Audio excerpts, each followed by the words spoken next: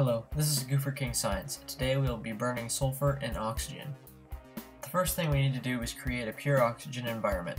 To do this, I'm adding a little bit of bleach to a flask, and then carefully adding in some concentrated hydrogen peroxide.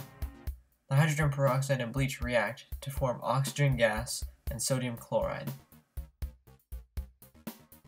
Once it's done reacting, I put a glass lid over the top to keep the oxygen from escaping.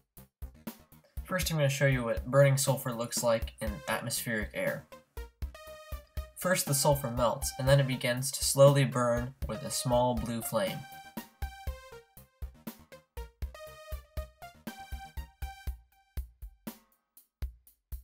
If we start burning some sulfur and then quickly put it into our pure oxygen environment, it burns with a very, very bright flame. This is much different than when it's just burning in normal atmospheric air. After I did this just by holding my spatula, I thought that I would attach a wire to the top of it and lower it down even closer to the bottom of the flask. As you can see, all the sulfur is gone because it has been converted into gaseous sulfur dioxide.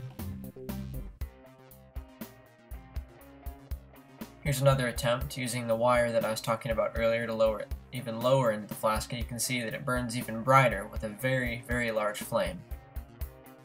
Thanks for watching. And I was going to get your guys' opinion. Normally I film my videos at 24 frames per second, but this one was filmed at 60 frames per second with my new camera. Let me know if you like it this way, and if you do, I'll keep on filming like this.